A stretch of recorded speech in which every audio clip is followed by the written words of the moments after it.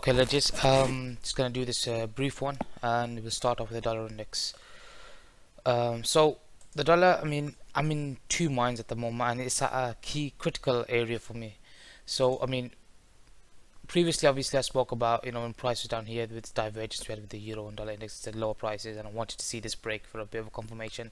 Now we have had that, and we've come down to like this order block here, support here, and it's final support here, which I didn't really want. I want to see this break. Now we push back up. The way it's looking to me, it could go both ways. I am more inclined toward the downside, but it needs to show weakness from here. And the way it's looking, I don't like that. The downside was just, I prefer because it's just more clearer. If it starts breaking to the upside, then it ruins my ideas.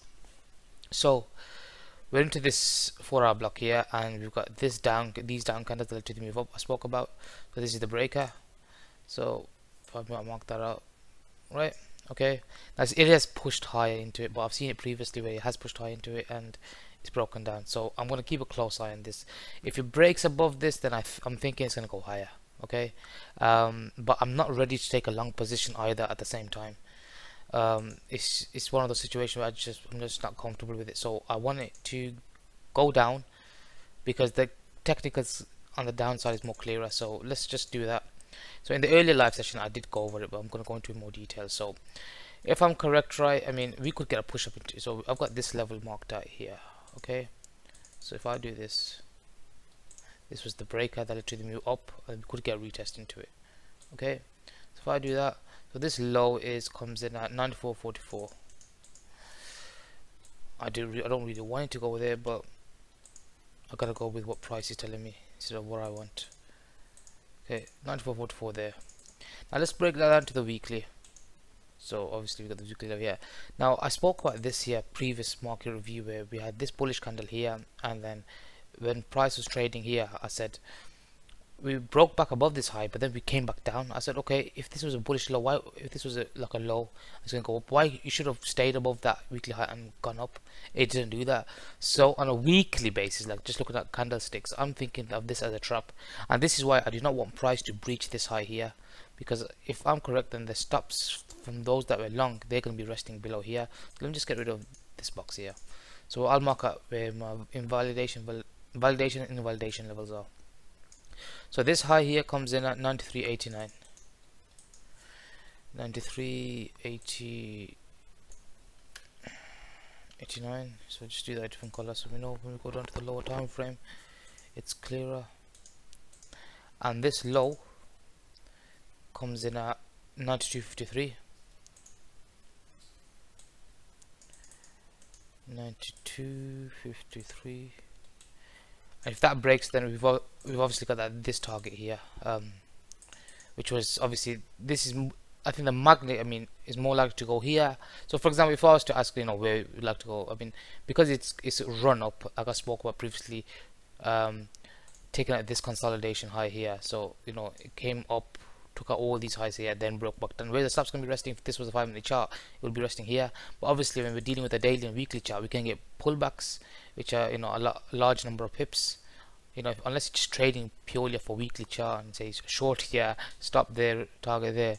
Even though I would consider that a high probability trade, but how much drawdown you're going to take and the risk reward shit. But I'm just weighing up probabilities of where price is most likely to go. In the longer run, bigger picture is likely to go there, but because we've had such a decline and the way price is looking, we could have a pullback. You know, you always get, it doesn't go in a straight line. We look at these pullbacks, you know, and obviously we could get consolidation. So this low here comes in at 91.90, I think. Yep, 91.90. I'm still targeting this low here. I still believe we're gonna go for here, but that is longer term. But we gotta deal with what's happening now. So like I said, on the weekly basis, I wanted to stay below this high here, and I wanted to start running below here to there. On a daily, obviously, if it takes this high out, then there's two things that could happen. Either it runs these highs and then rejects immediately and runs it back down, or obviously just continues higher to that level of marked at 93.44, which is what, near this level here, which would make sense because these highs here would be taken and run up into previous support, become resistance. So it may mean that if it does choose to take out these highs, I may have to wait on the sidelines and wait to see what price does if it gets there, and then start looking for shorts. But as it stands, I would like to see it go down. So it's not much. I mean, I know it's not much help, but it's just the way market is, and I'm not going to justify every single move, because people that do that, you know, they just want an opinion on every move. Sometimes if you don't know, you don't know. I don't know here. Maybe others have a better read. I just don't know. I'm not worried about saying that. Okay. And also another thing is, right, a lot of the majors looking like they want to go lower to me, and the exotics or the crosses are looking clearer. So for example, pound dollar looks to me like, you know, it's quite weak, you know what I mean, and I think it's gonna want to take out these lows next. What happens after that, we'll have to wait. But looking at Euro GBP, which we'll go through, pound dollar looks lower. So the low here is 129.323, and it's not even giving me, clear setups. 323. So this is why I think the dollar is more difficult for me to read, because the majors are going down, and if the majors are going down, then obviously the dollar should be going up. But I'm going in with a bias of dollar weakness, so it's hard to long the majors. The only one that's clearer than the others is the euro, and I'll go over that in a minute. So there, I think the next stops are going to be resting there. Previous market review, I think we had these lows here, and I said I wasn't comfortable taking a long here. We've come down, taken out these stops, but look at this, we've come up, took out these stops, then back down again. So I think it's ranging at the moment, you know what I mean. And when I see that, I'm thinking Euro GBP manipulate the cable crosses. That's what I'm thinking. Okay, so either consolidate GBP and let the cable, and like for example pairs like Euro GBP rip, or pound Aussie. And if you look at pound Aussie, that has been moving while they hold the cable, they're letting the pound Aussie move on, Aussie go down, which we will go over. Okay, so if this gives in, then obviously I'm the only reason I'm going over cable is just to mark away it could go. I'm not willing to take a trade on this. I'm not confident enough to take a trade on this, but I do think it's going to want to take out this next, and if that gives in, then I'll be watching for this block here, which comes right under it, but watch for this little here. But I think if this gives in, then possibly go lower, but it's not a clear read to me, so I won't be focusing on this too much. I'm just watching this for Euro GBP purposes really. Euro dollar is more clear to me, but the way it's looking it's not giving me what I want to look for. So I'm comparing this Euro dollar pattern to our pattern I've seen before. And in the previous video I spoke about August 2015. Look at the price action there, where the euro was controlling the board here. The euro strength was crazy, and you know, all the euro pairs were ripping, dollar yen was dropping, and Kiwi was dropping. I'm not going to go over it again, but you'll have to watch the previous video to check up on that. So I'm looking at this sort of price action here. So we've got this move down here. So let me mark that up. We've got this move down here, right? And we've got this move down here. So this move down took out the stops of these lows here. Okay, it's a bit like a fractal. So that took out the stops of these lows here. Okay, then we had this movement up, which broke this market structure high, which would mean these down candles they were buying within. So we expect support there, and if I found support there, similar here.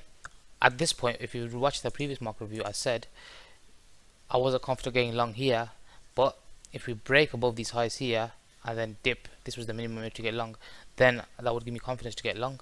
And on the Friday, I wasn't trading on the Friday, but it came down there and had the 47 level marked out. It came to the 48. Other brokers, it did touch that level, but it's basically this H1 block. It came and it went long as so if you were to trading swing basis, I would have got long here, just on the high here, the resistance on the base of the resistance becomes support.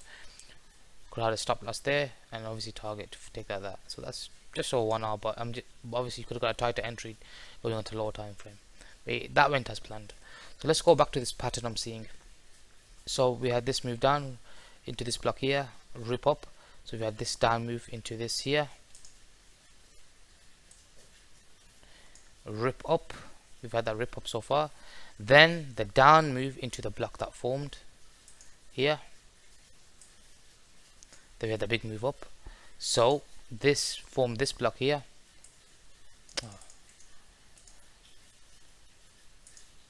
Let's form this block here. Okay. So it's a very similar pattern, very similar pattern.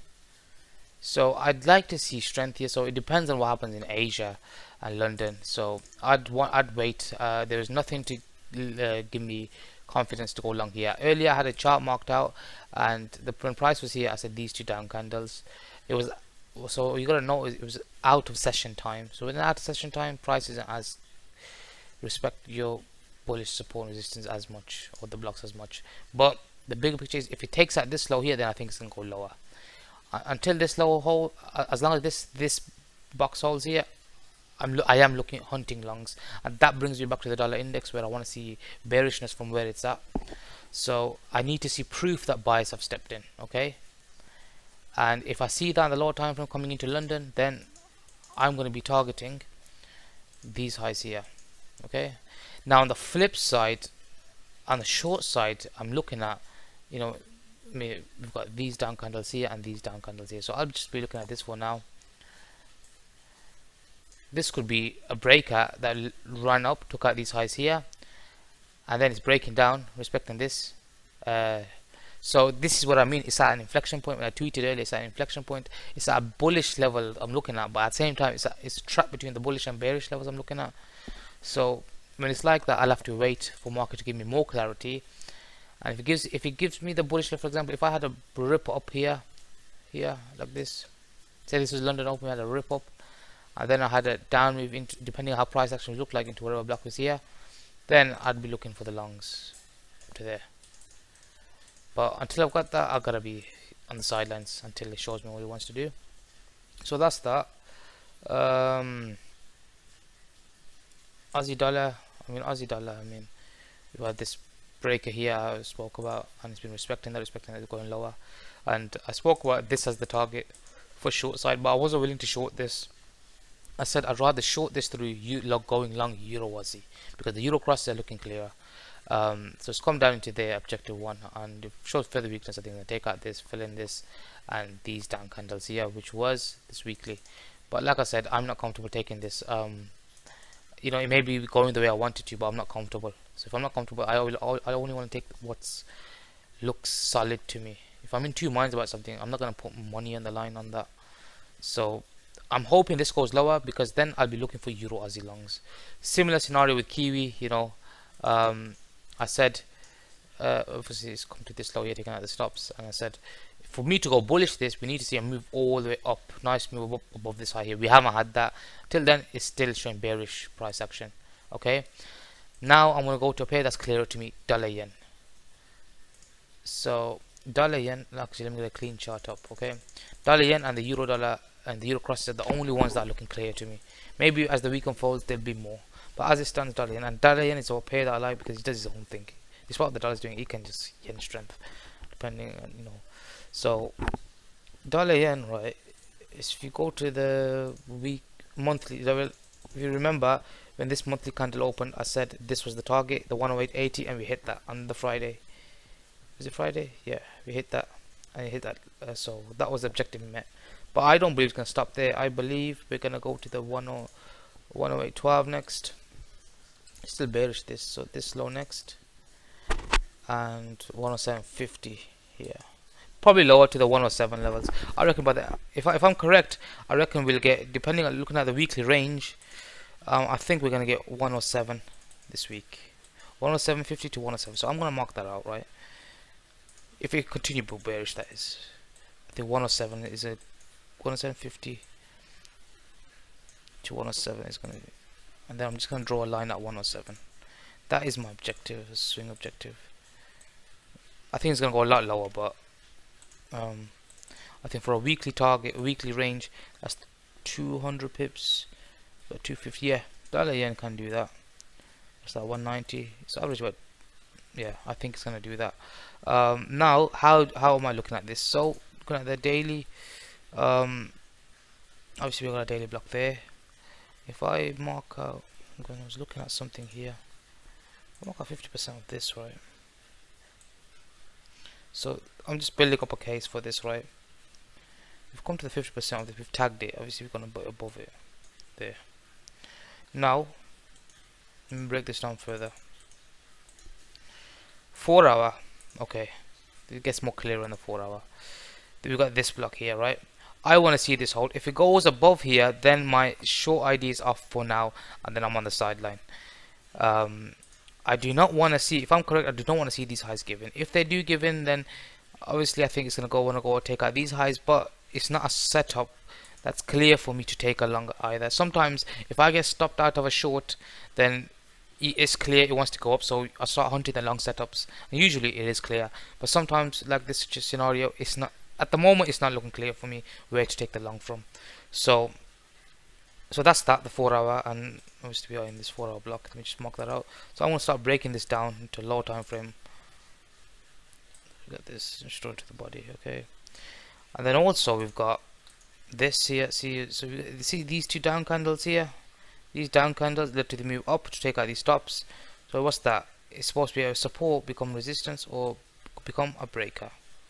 Show to the bodies, okay, because that would come in confluence with the 4 hour block. So ideally, I do not want to see price go above here. Now look, it's found resistance there, more or less at 50% of that. So we've had this consolidation here, rip up. Then we had a breakdown. We took out this low here. So ideal scenario, this high stays intact. Now I marked out this level here previously, earlier on. And I said I'm going to be watching dollar yen, and it came down, it's starting to break down from here, okay. Now if I go closer up,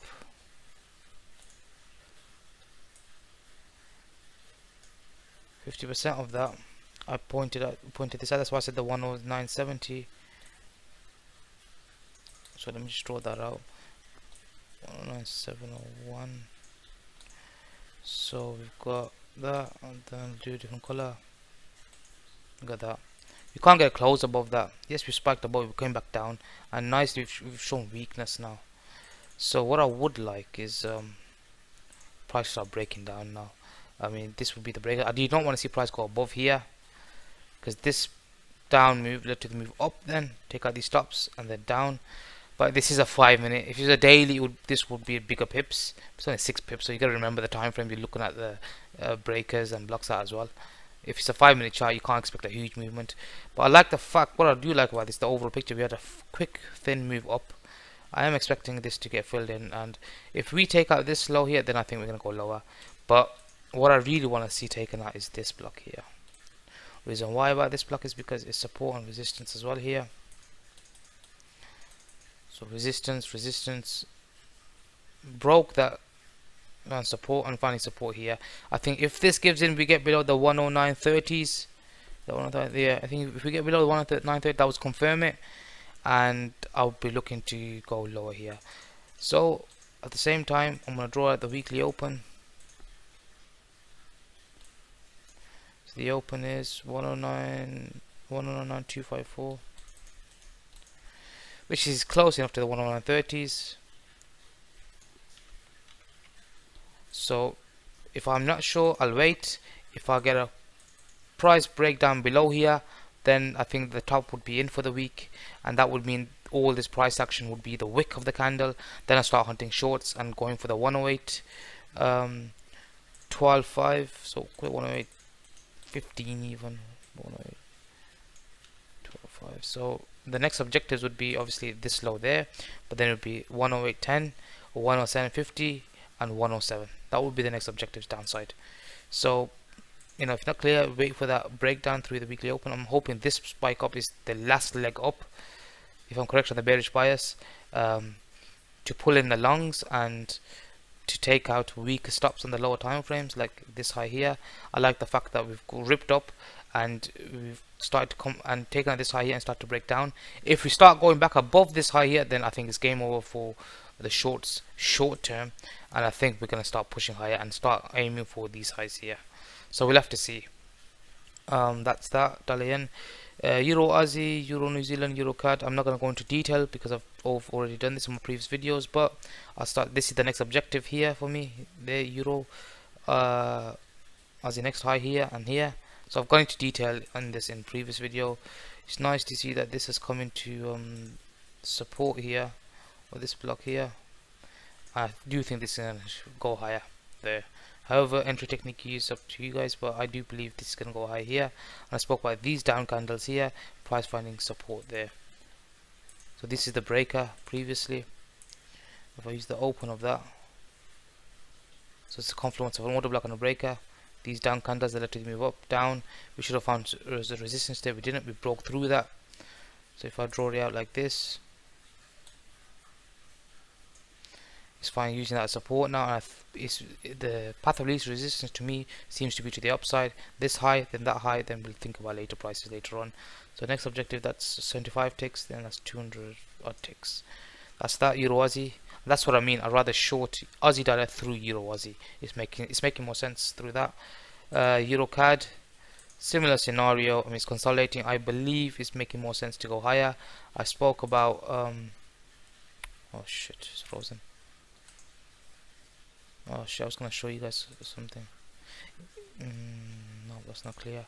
I spoke about this level here, this breaker here, resistance, and support. I'm hoping higher prices now, and these are my targets there. So I've already been through this, but it's just checking over it again. Euro New Zealand, similar scenario. This high here next. I haven't really taken it yet. I'm expecting this high there next. And then after that, I believe we're gonna go for these high here next and that high there. Going to the weekly, it's clearer. This consolidation I spoke about. So I'm still thinking higher prices on this. So that's about it for now. I mean, gold. So okay, look at gold. I still think gold is gonna go up, but I think it's retracing right now. So what I've done is, if I get rid of this, if I go to the weekly, right? So if I mark out that high there, last week's high, so that comes in at 1274.03. 1274.03. Okay. So where is that coming at? Yep. So I mean, it obviously can go lower, and then I've got this level here as well, this block here. So bullish flow, bullish blocks getting respected. So I'm seeing this as a retracement. I'm not seeing this as top. Next objective obviously will be 1296. I do think this is gonna go higher.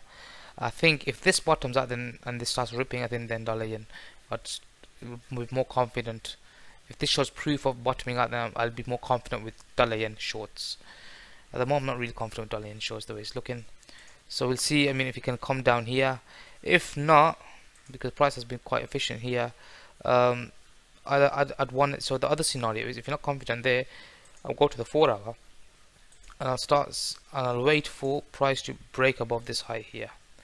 So I don't want to see price break above that high here. This is the second scenario for confirmation.